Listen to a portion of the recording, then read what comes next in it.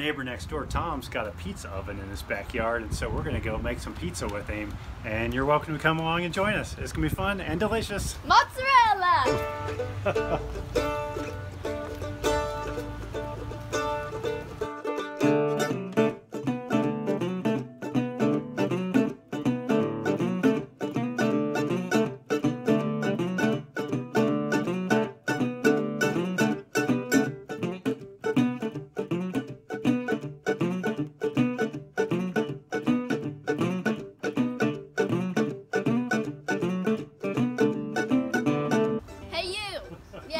Right there, watching this video.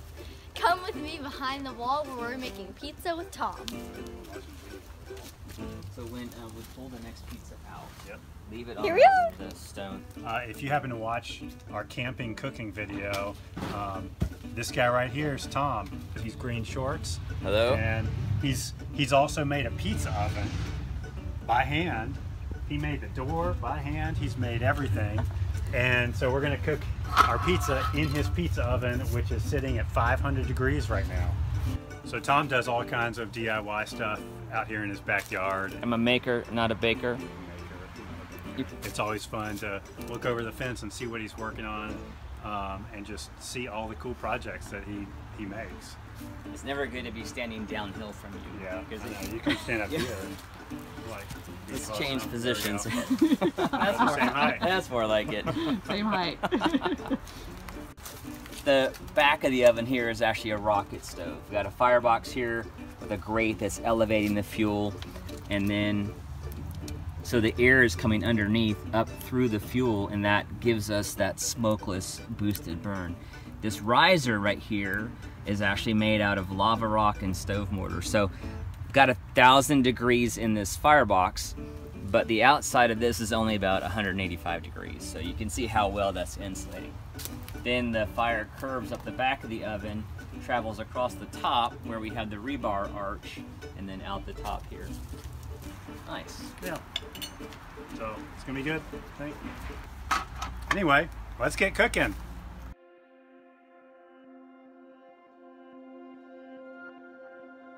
When I was 16, I worked at Sbarro's for 2 years. So, you know, I really know what I'm doing when it comes to making pizza. One of the most important things is you want to put some, this is cornmeal, but you can use something else that's nice and gritty on your peel, so that the pizza will slide off nice and easily. And you want to get some flour. Get it nicely on your surface. And the trick to getting a good crust is you're going to press around the edges, and you're going to let that crust piece just kind of stay nice and thick, and you're just going to stretch out the center of the dough ball that you've got.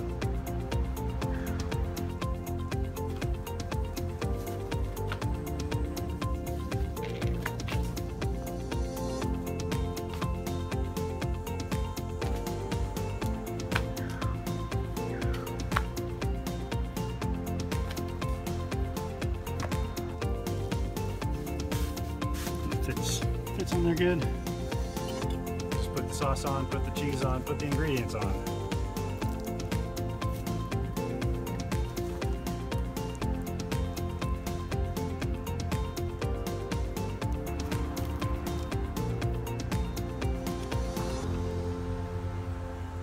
One for myself. I am getting hungry. I'm really hungry right now. All right, the pizza's going in the oven.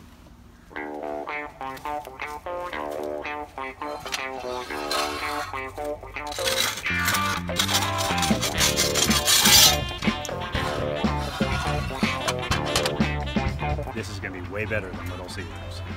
Schön, schönes Mädchen, komm doch mal rüber.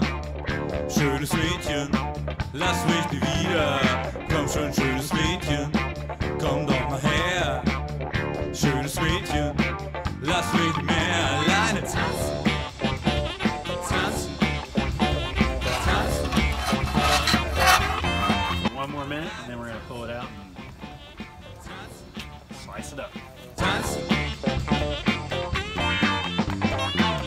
Sei nicht schüchtern, Beweg de hüften, beweg den Arsch. Da geht noch was. Seine Hüften, beweg die Hüften, beweg den. Look at that. Pretty. That looks amazing. Cut that thing up. That is like all that oven being amazing. Seriously. Oh, wow.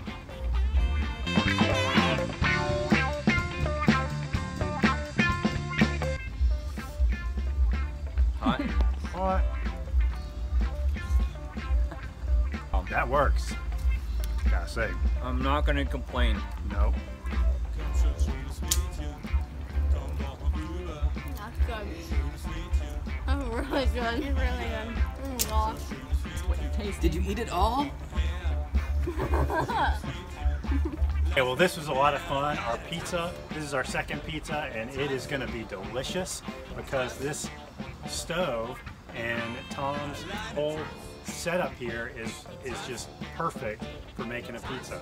If you are interested in finding out how to make your own rocket stove powered pizza oven, we'll have some links below in the video, and you can head over to his GreenShortz channel. He's got several videos about how to make them, and so I don't know, I think we're going to cut this thing up and finish this off. If you liked our videos, please like and subscribe. Bye! This one's for me! No!